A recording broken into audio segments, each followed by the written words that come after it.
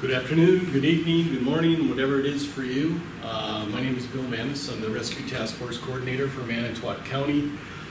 This is part 2 of a training video for a Rescue Task Force. The first part was mainly law enforcement and a little incident command. Part 2 and part 3 is for everybody. Couple things I'd like to mention. First of all, this video is not for public viewing. I think that sort of makes sense when you take a look at it. We're going to be talking about some tactics that we may use in a rescue task force situation, and it is not for public viewing. Second thing I want to mention is you should always follow your policies and procedures. Today I'm going to be talking mainly about alert training. So you just need to take it back a step and say, well, we do it this way. I'm trying to give you the generic approach of what we're expecting. It all depends on what community you're in, but for the most part, we're going to follow the same thing. So why do we do that? Well, it's a structure that we follow so everybody remains safe, and it's a systematic approach so things get done in a systematic order. And that way we're going to save some lives and be accountable for all of our rescue people that are out there. So, moving on, the objectives for RTF haven't changed. There's really 2 main objectives. The first one is stop the killing. That's law enforcement. That was part 1. We talked about tactics for contact teams in part 1. How are they going to eliminate the threat and eliminate it fast so we can accomplish objective number 2, which is stop the dying. Now, stop the dying, as I mentioned in part 1 to the law enforcement, that starts with them, okay? They have to get a secured corridor so RTFs can get in, and in the meantime, they have to tend to victims because they are going to make the difference between life and death and who survives and who doesn't. Once they've secured that corridor, we're going to start to move our RTF groups in. Okay. Last thing is clear and preserve the scene. That's going to be something that's going to take days, weeks, maybe even months. Okay. So big key thing in every incident that we have, any training drill that we have, we need to know the communication plan. And if you know the communication plan up front, that hopefully is going to solve some problems. So, big one is law enforcement tactical channel. If it happens in the city of Two Rivers, the tactical channel is City of Two Rivers PD. If it happens in Manitowoc County, it's the Sheriff's Department, so on and so forth. That tactical channel is just for tactics on scene. Everything else gets moved off that channel. Okay? For the rescue people, that would be EMS and fire. Our communication channel is going to be County Fire Work 1. Okay?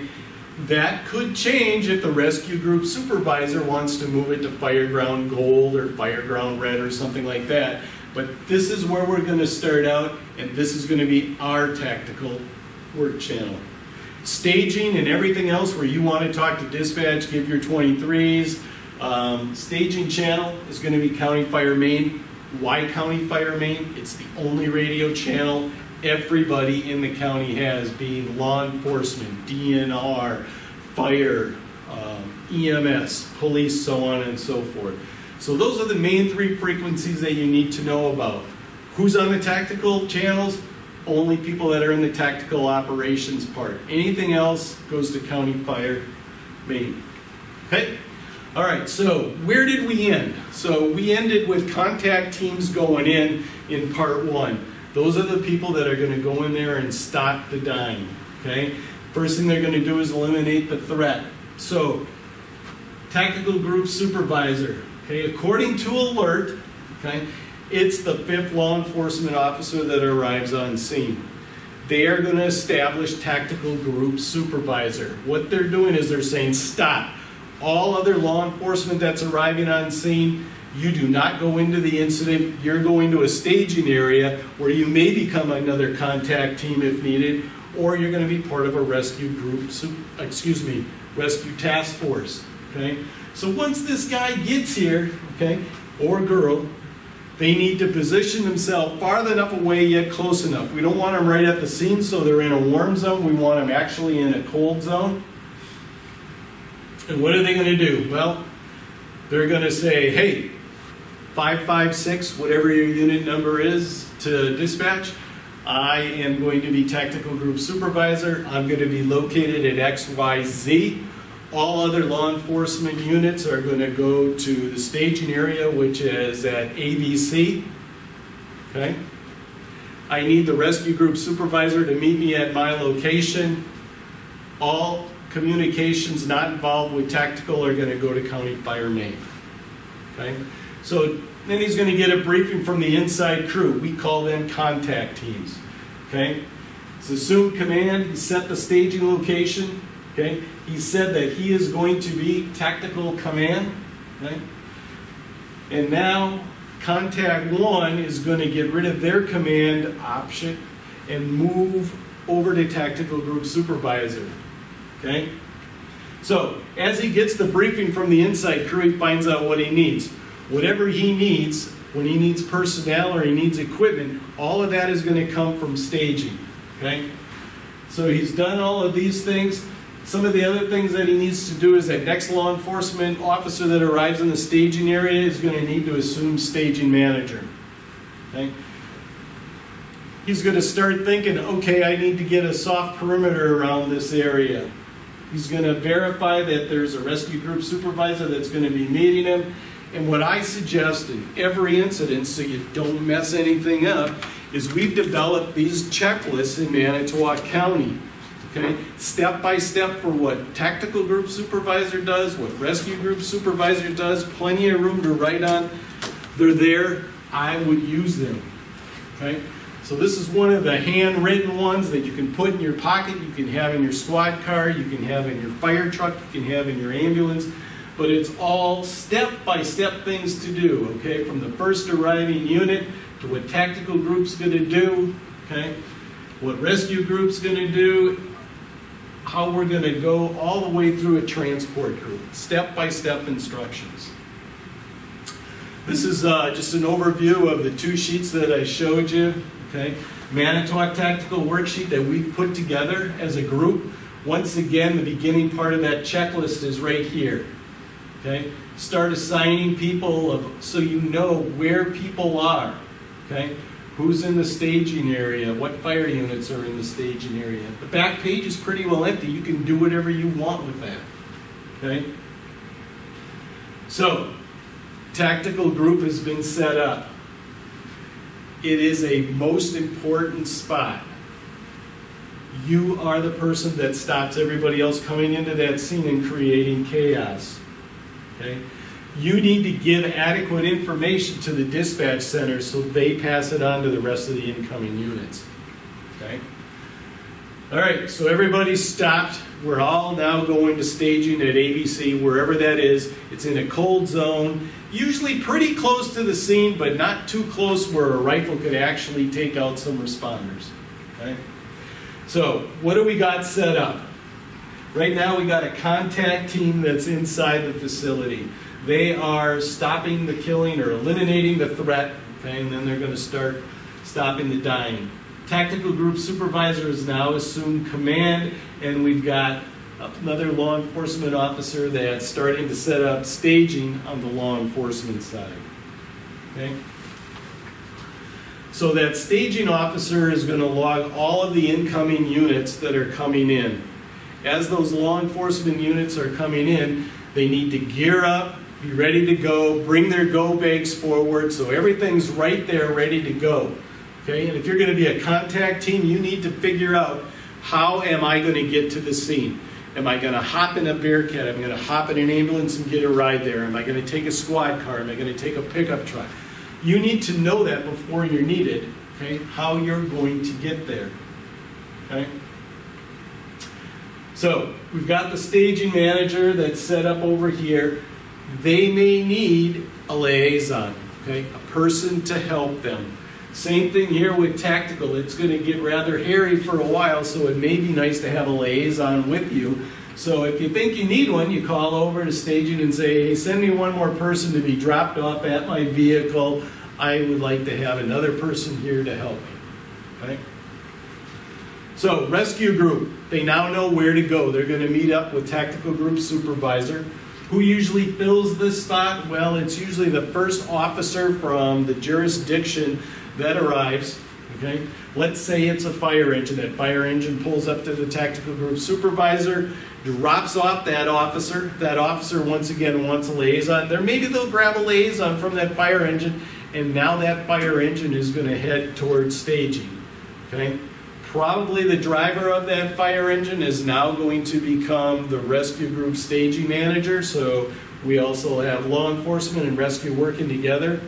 Now, for the rescue people, or the fire people in particular, we work with staging all the time. We may need to give help a little bit to law enforcement, work together. Okay? So, once the rescue group supervisor arrives on scene, okay, meets up with tactical, needs to get a report. What's going on? Okay? They've already co-located. Hopefully it's a big enough vehicle where you both can sit inside. If not, we want you right over there where the tactical group supervisor is sitting, so you guys are within face-to-face distance to make decisions. Okay? Your job, okay, is to request additional rescue personnel as needed. Remember, with MABUS, we've got life safety cards. You may even have an active shooter card. Think about what you need. Make sure you take the resources off your engine when you get dropped off. Okay? You're going to be assigned the rescue group supervisor. Think about things that you're going to need. We're going to need to move patients. Okay? At all of our other drills, we've always stopped once we got to an ambulance exchange point. With the drill that's coming up in May, we are actually going to take it one step further. Okay? We are actually going to move patients off the scene through an ambulance exchange point, through a transportation officer, to a treatment area. Okay? So you're going to need somebody to take care of the transportation group, somebody to take care of a treatment group. Once again, use the checklist. They're there to help you. Okay? MABUS Division 128 has put together this tactical worksheet, 2 sides to it. Okay? Once again, we're worried about keeping track of who's where. So who does that?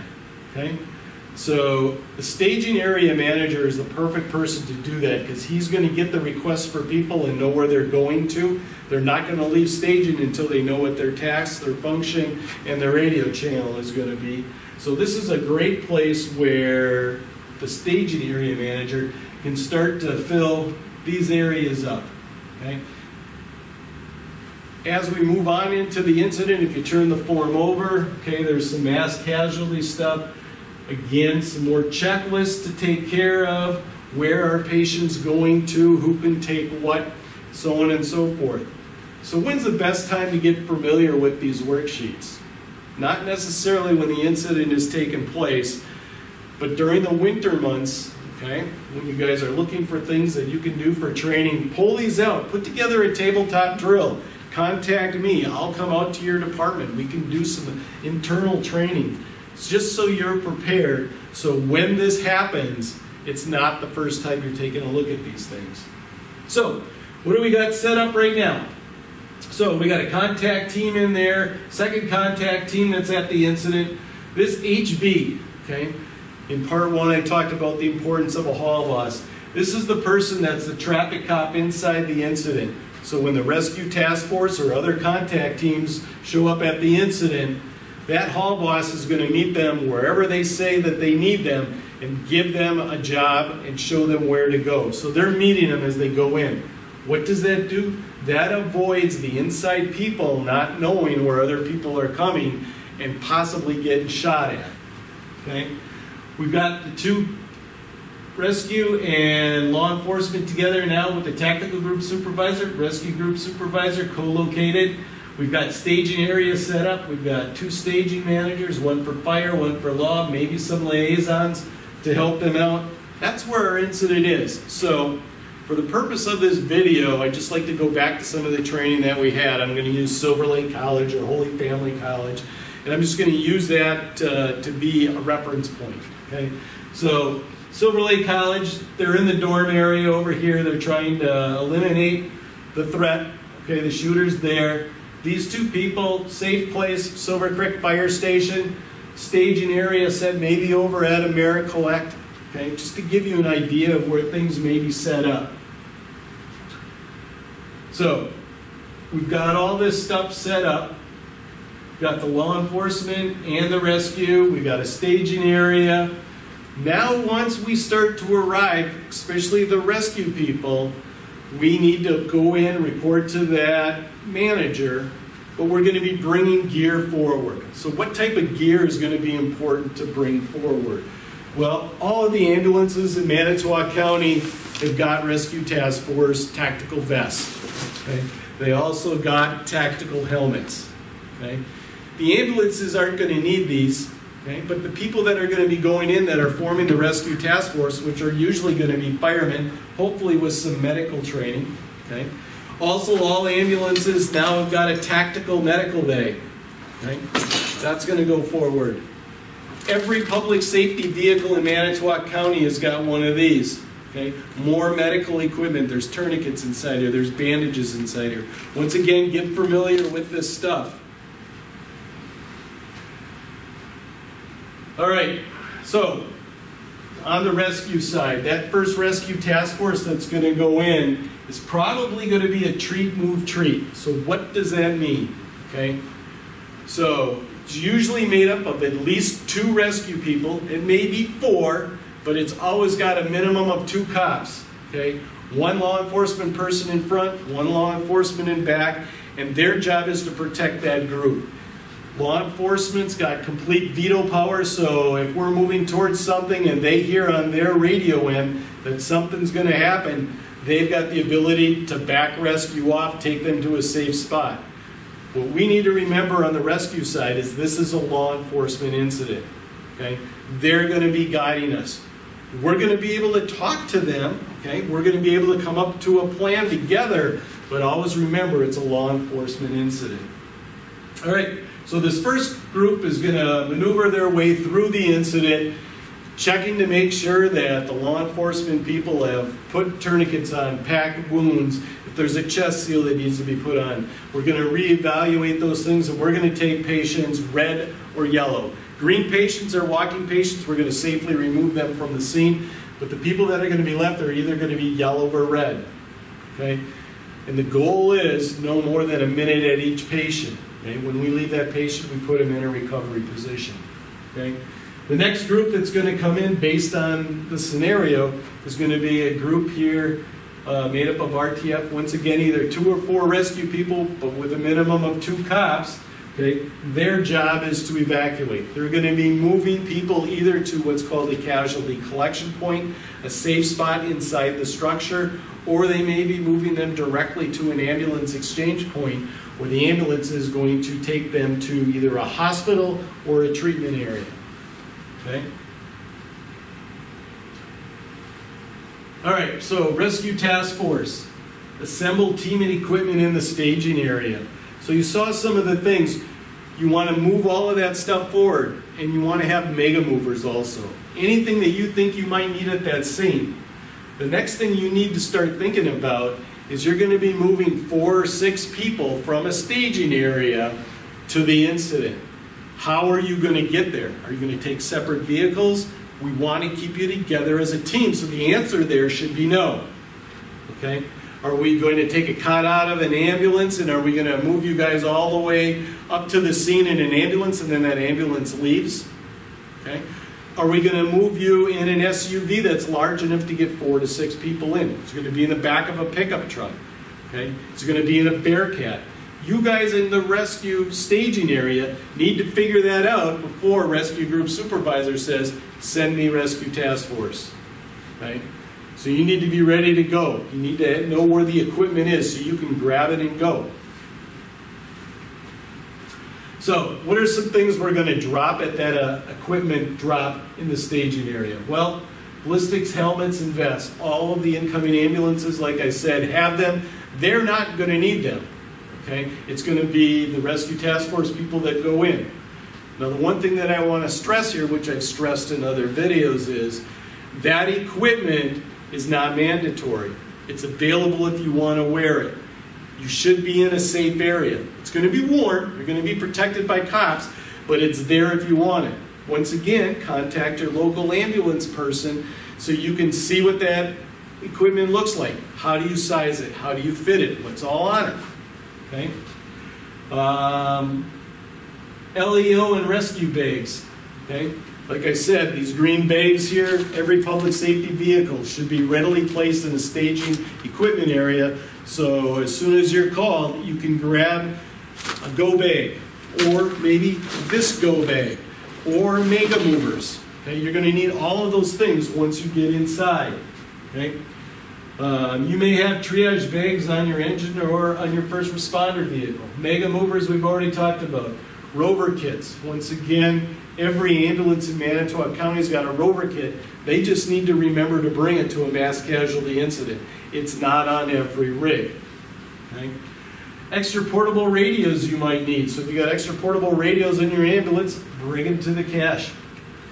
For law enforcement, your weapons and all your extra ammo, your go bags. Okay, so you're ready to rock and roll.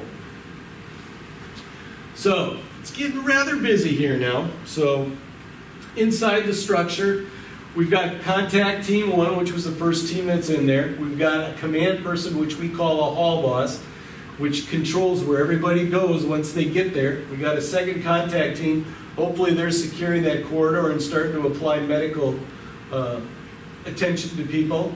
We've got a staging area that's starting to fill up, equipment that's starting to be dropped. Rescue group and tactical group are all together. Okay? And now we've sent in a Rescue Task Force 1 to do a treat, move, treat, and a Rescue Task Force 2 to do an evacuation. Okay? So just to go over hot, warm, and cold zones, for the most part, when the contact teams go in and there's still a subject at large, it's a hot zone. Okay? Teams are going to enter, they're going to neutralize the threat. Then they're going to start to provide medical care and set up a safety corridor. Now it becomes warm zone. Okay, this is where the rescue task force can go in. They can triage, treat, and evacuate injured persons. Cold zones, usually the staging area or outside a certain perimeter. Okay. So, how do things take place from the scene to the rescue group supervisor out to staging?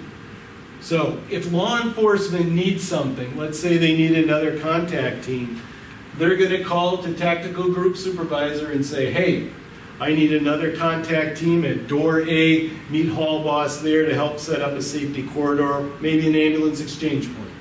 Okay? These two guys talk. Okay? Tactical group calls out to his staging manager and says, I need a contact team to go to door A, meet the hall boss. You're going to be in charge of XYZ. They say 10-4, and now it takes place. Once again, you need to be ready once you're asked for in that staging area. Okay? So here's what it looks like at Silver Lake College. Here's the incident here at the dorm. Okay? They call out the tactical group supervisor, which is sitting over here at the fire station at Silver Creek. They call out to the staging manager, say, I need this, and then it arrives. So that's how it works.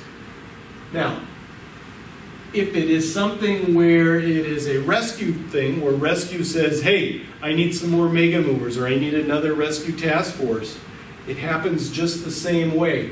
Okay? They call from the inside, but they're not calling to the tactical group supervisor, they're calling to the rescue group supervisor, because it's rescue related. I need another rescue task force. So what happens is, they call, it goes here, and then they go to staging. Okay. So once again, the radio communication model. Law enforcement, whatever jurisdiction you're on, it's the primary radio frequency for law enforcement. Okay. For rescue, County Fire Work 1 is our tactical, unless it's changed by rescue group supervisor. And then staging and everything else is on County Fire Main. All right, so we're back to our contact teams. What have they done? Well, they've stopped the shooters so far. They've taken steps in combat shooting and tactical plan They've either secured the shooter or determined that the shooter is no longer on scene. And their transition now has gone from stopping the killing, which they've eliminated the threat, to stopping the dying. So they're starting to apply medical attention to the injured victims. They're starting to set up a safety corridor. They've established one person to be in charge. Once again, key person. Anybody that goes into the incident from staging is going to be looking for that hall boss. Okay? They've also given vital information on to dispatch, who's monitoring those frequencies. We're not chasing ghosts. We're not doing a room by room looking for that person. Okay? We need to get rescue people in there. So we've set up that safety corridor and we've started calling for rescue group people to arrive. Before they get there, okay, remember SIM for law enforcement. Okay? We're going to have some type of a security plan, a hall boss, maybe a room boss. What's your immediate action plan? And we're going to deal with medical. So we got patients, okay, that are here and here. We got 2 patients in room 101, one in room 102. What can we do to make it a better thing? Well, we can move this patient over here. Now all 3 patients are in a single room that's being protected by law enforcement. Okay? And we can make one of these guys a room boss. So what does it look like? We move the patients over. We don't have to worry too much anymore about room 102. We've got the hallway protected. We've got a person in charge here that's providing medical care. And we've set up now our first casualty collection point. Where are we moving patients to that they can be safely protected, get medical attention before we can get the ambulances in there? All right, so that's what it looked like. So I talked a little bit about Rescue Task Force, different configurations. Okay? Most of the time, we're in this configuration. Law enforcement in front, minimum of 2 rescue people here, law enforcement in back. The 2 blue guys, or the law enforcement people, are on their tactical frequency. The red people are on their frequency. 1 person from each group is in charge to be the radio person. Okay? Once you form this configuration, whatever it is, you guys stay together in a group until you're back at staging. Okay? No breaking up the teams. All right, staging managers. So let's talk a little bit about the staging area. Once again, fire and rescue guys help the law guys. We do staging a lot. Law very rarely does any type of staging. Okay? So check in the people as they get there. I don't care if you use those checklists, if you just use a blank piece of paper, put law enforcement on one side, rescue on another side, and then your ambulances on another. Hopefully by now, rescue and tactical have called out the staging and said, hey, this is the minimum number of people I want you to keep in staging at all times. And then it's up to you to do that. You call back to dispatch to get more resources. And that's your job. So, prioritize assignments as directed by the supervisors. Maintain the minimum resources that I talked to you about. Okay? And you guys need to work together. One thing that Brown County has done in their staging area is they've got law enforcement on one side, rescue on another. They're close enough, but then you can see the people. Because you might not be familiar with everybody that's showing up. You might get people from State Patrol. You might get people from DNR. You might get people from Sheboygan Fire. Okay? So try to keep rescue on one side, law on one side. That works for them. Okay?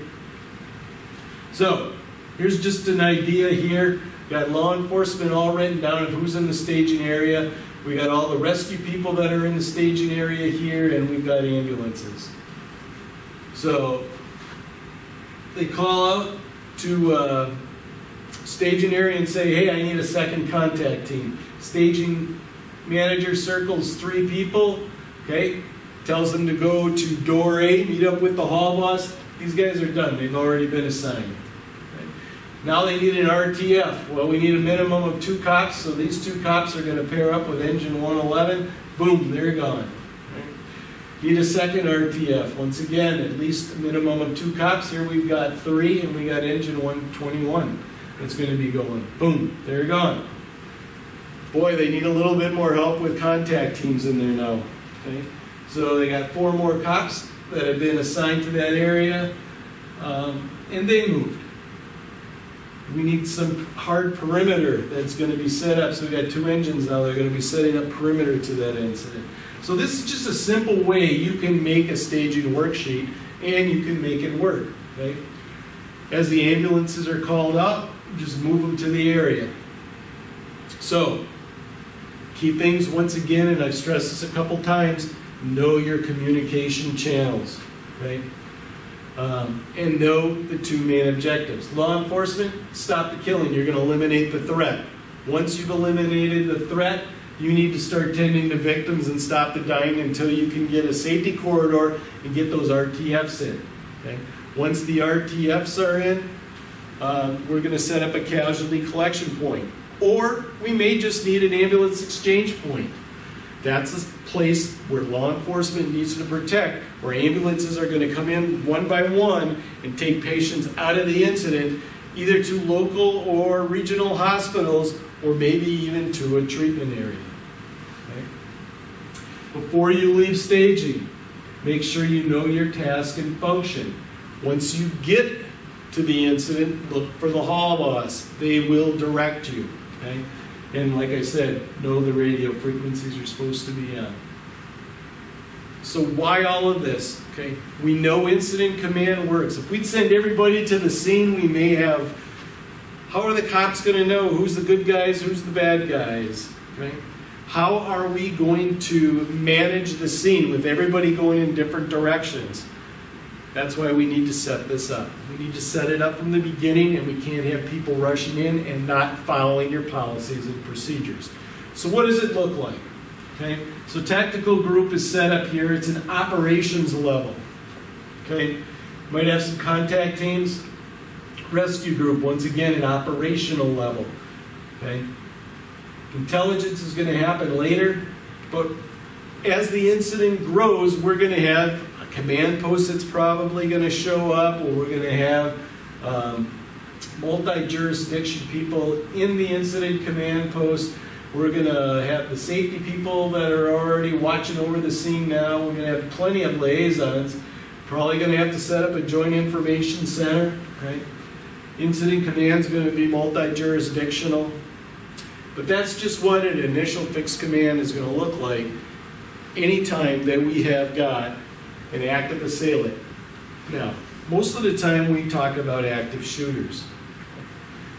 Could this be a bombing? It could be. Could it be something similar like what happened in Canada where you had a guy with a machete and knives? It definitely could be. Once again, we have to have control of the scene. We can't have everybody rushing in. We need to do this safely, okay, and be able to move patients and get them to a good place where they need to get medical care in the end.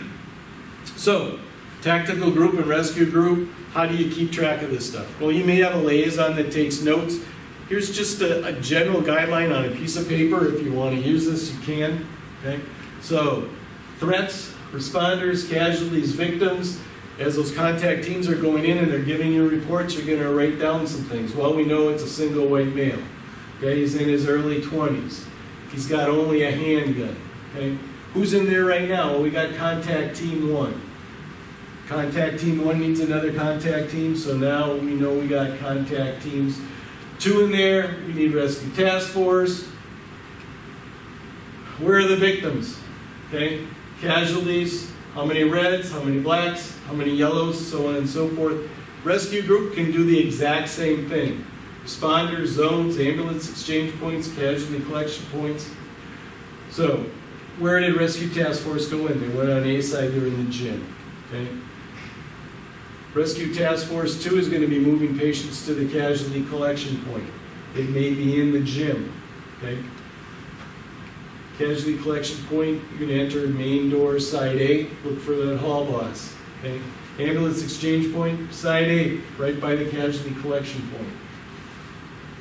So the big question that I always pose to everybody, and it's something to think about, is how many patients can Manitowoc hospitals handle? We are level 3 trauma centers. For the most part, we've got 1 surgeon that's on duty. We got 1 ER doc that's on duty. We may have a hospitalist. There may be 3 docs in each one of the facilities. We got a minimum number of staff to take care of day-to-day activities. Okay? We've got one OR team that's on call, that's on call. Okay? So we can't handle a lot of patients, so we need to start thinking outside the box early. If it's good weather, can we get helicopters? Okay? We need to have dispatch send out an alert, maybe to find out what other hospitals and how many people they can handle. So, there is a program within the state of Wisconsin that's called the EM Resource. Dispatch Center can get a hold of our regional coordinator, available by phone 24/7. They can put out a message, okay? This is a drill, okay? Manitowoc County's got 8 red, 10 yellow, 7 greens, okay? What can you handle right now? So these are the hospitals that are in our region. This is how many reds they can handle, how many yellows they can handle, how many greens they can handle. Now, as the incident changes, these numbers will change too, okay? So it's something that can be viewed via the internet. Hopefully our dispatch center in the near future will have that so they can take a look at it.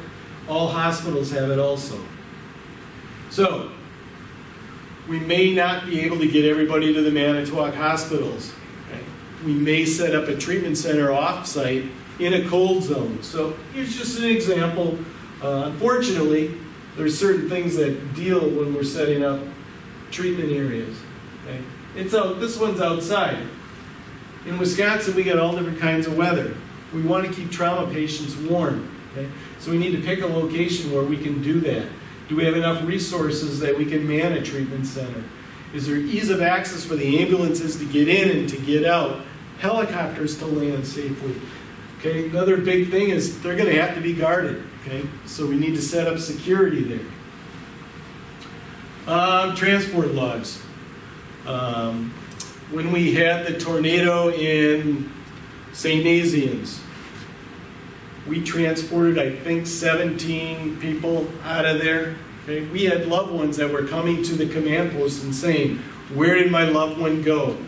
So whoever that transportation officer is, I don't want you only to know what ambulances went where. If you can write down a name, if at all possible, that will just help relocate people to the appropriate hospital, because if I call up on the phone and say, hey, is my loved one there? They're probably not going to tell me yes or no. Right? So, know where the ambulance have taken the patients, how many patients have gone, and if you can get patient names, okay, all the better. So, if you've got any questions, I can be gotten through Manitowoc County Dispatch. I'm not available 24/7. If you'd like me to come out to your organization, I'm more than happy to do that. Part 3 is medical care. That's going to be coming up. I hope you understand the information that I've given you so far and how important it is. But remember, we can't all arrive on the scene. It needs to be done systematically. That's how we're going to save lives. That's how we're going to be accountable to each other. And that's how we make it safe for everybody that responds. So, thank you. This is the end of part 2, and part 3 will follow shortly.